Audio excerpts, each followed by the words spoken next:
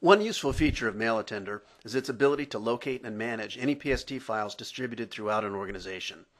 It doesn't matter if the PSTs are server-based or located on users' local workstations. MailAttender can find them and automate the process of importing the messages into their respective owners' Exchange mailboxes or archives. This is all easily accomplished with little intervention on the part of the Exchange administrator. And new to MailAttender 4.7 is an option to remove duplicate messages within the PSTs. Once MailAttender has scanned for PST files, there are three primary tasks associated with importing them into the Exchange mailboxes.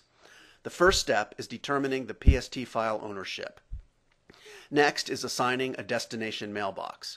And finally comes the actual importation of the PST file into Exchange. We'll go over each of these tasks in order. After MailAttender searches for and detects PST files located on your file shares or on local workstations, the first thing we need to do is assign ownership to those PST files. If your organization has hundreds or even thousands of PST files, assigning ownership one at a time is simply not practical. Fortunately, MailAttender employs a sophisticated algorithm to determine the most likely owner address. To scan for ownership, simply highlight each PST file you would like to scan. Then right-click on one of the selected PST files and choose Scan for Ownership in the pop-up menu. As the scan of each file is finished, the last owner scan column will display the date the scan completed. The owner name will appear in the owner column. MailAttender supports a special rule type that facilitates the transfer of email messages from one email store to another, called a message transfer rule. The transfer destination is dynamically assigned based on keywords. Using keywords, you can assign different transfer destinations to all of your PST files with one assignment, instead of per PST file. Since we're not listing an individual Exchange mailbox as a specific destination, we refer to this type of transfer as an indeterminate mailbox destination. This should begin to make more sense as we step through the process. First, select the PST files that you want to assign a transfer destination to, right-click and select Properties from the pop-up menu. In the Properties dialog, select the Transfers tab and click Add Mailbox. This opens the Transfer Destination window. Next, we'll need to provide a name. Let's just call this one Indeterminate Mailbox. Next, click the Add Keyword button to populate the Mailbox Server field. From the keyword list, select User AD EXOR CAS Server.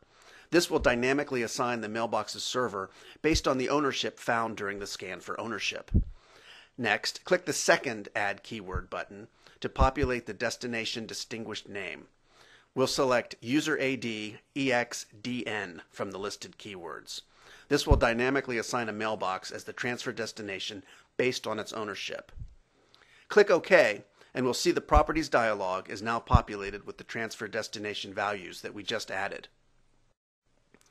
Now that we've used the server name and the user's distinguished name to establish a linkage between the PST files and the Exchange mailboxes, all that's left to do is to create a rule within MailAttender to perform the actual import. From the Rules view in the navigation tree, create a new rule by clicking on the New Rule icon. When you do so, the Select Rule Type window will appear. We then select the third option, Message Transfer Rule. This type of rule is used to send messages from one email store to another, using MailAttender as an intermediary. Then click OK, and the new Message Transfer Rule window opens.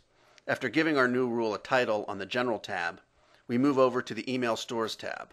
We can click the Add button to select the PST files we would like to import to this list.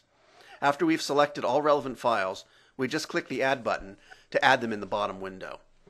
There are additional options on the other tabs that allow us to refine our transfer and add specific conditions, but we're going to skip those and proceed over to the Destination tab, where we'll enter the transfer destination. Back in Step 2, we created a transfer destination called Indeterminate Mailbox to assign PST ownership based on the server and username. We'll enter Indeterminate Mailbox here. The Check for Duplicates option allows MailAttender to deduplicate or single instance the messages being imported from the source PST files. We can toggle the scope of the deduplication to apply to the entire mailbox or limit the deduplication to a particular folder and its subfolders. Next comes the Schedule tab. It's generally a good idea to run the import process during off-peak hours in order to avoid conflicts with users who may have their PST files open. However, if you want to kick the import off immediately, you certainly have that option as well. MailAttender also provides a host of reports and logs to help you centrally manage the entire migration process.